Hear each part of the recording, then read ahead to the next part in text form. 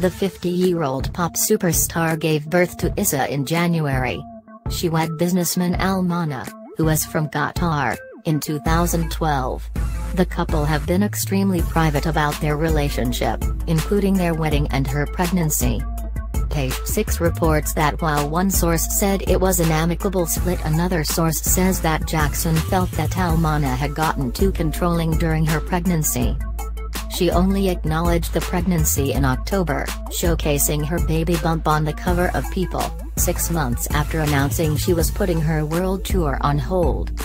When the child was born, her publicist, Paula Witt, told USA Today Janet Jackson and husband Wissam Al Mana are thrilled to welcome their new son Eissa Al Mana into the world. She added, Janet had a stress-free healthy delivery and is resting comfortably. Al Mana is Jackson's third husband. She previously was married to James DeBarge and Renee Elizondo Jr. Jackson, one of the world's most successful recording artists, dramatically curtailed her work and was rumored to have converted to Islam. TMZ reported that, on the wishes of Mr. Al Mana, she toned down the outfits for her 2014 concert tour, wearing clothing that covered her body, instead of the revealing ensembles that had become her trademark. Her music videos were also noticeably more subdued, the source said, adding, it drove her crazy and she felt she was losing her fan base.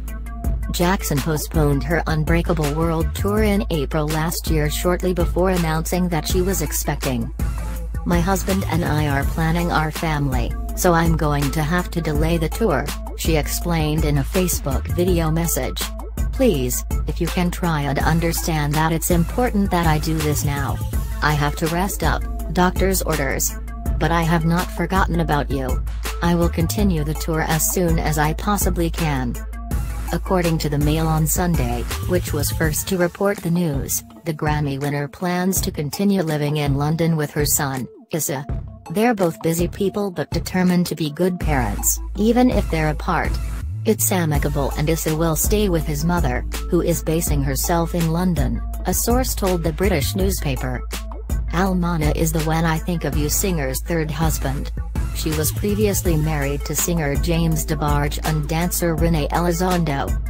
Fans are starting to speculate about how the couple's enormous wealth may be divided. Jackson herself is estimated to have a personal fortune of around $175 million thanks to her 30-year career as one of the biggest names in pop music.